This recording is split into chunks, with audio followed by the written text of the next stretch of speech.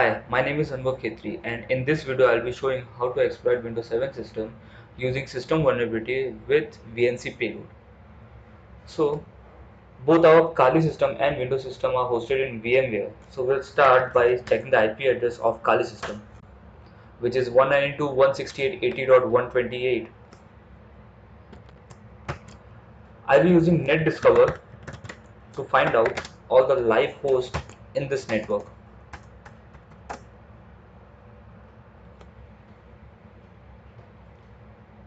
So as you can see, 192.168.80.129 is there.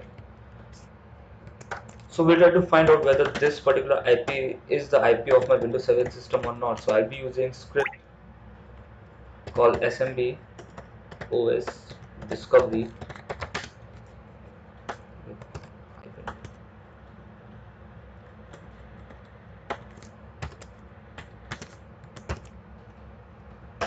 To find out what's the IP, what's the operating system of this IP address.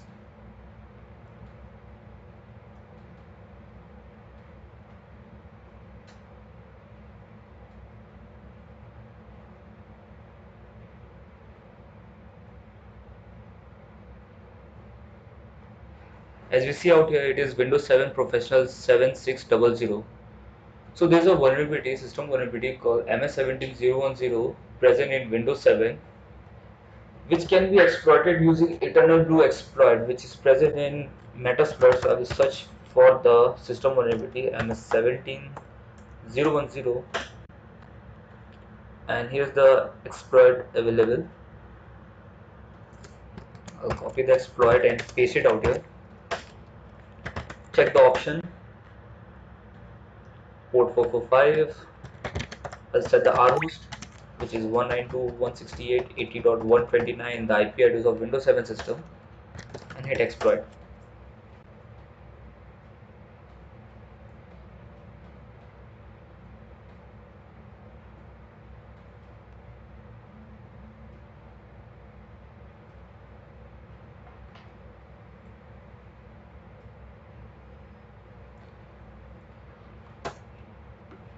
We got a connection, but as you can see, the connection out here is shell.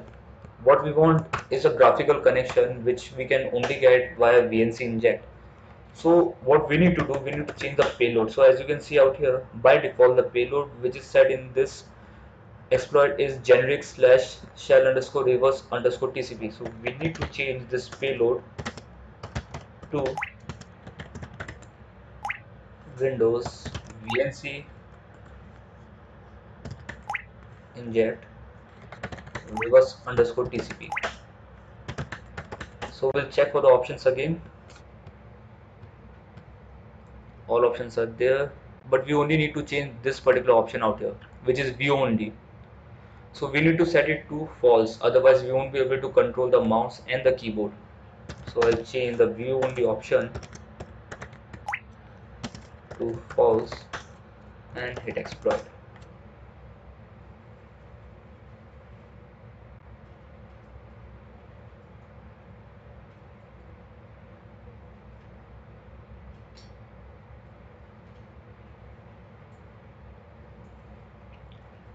So as you can see out here, we got the graphical connection of the Windows 7 system.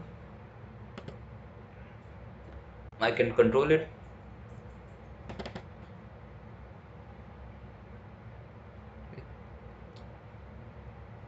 So thank you.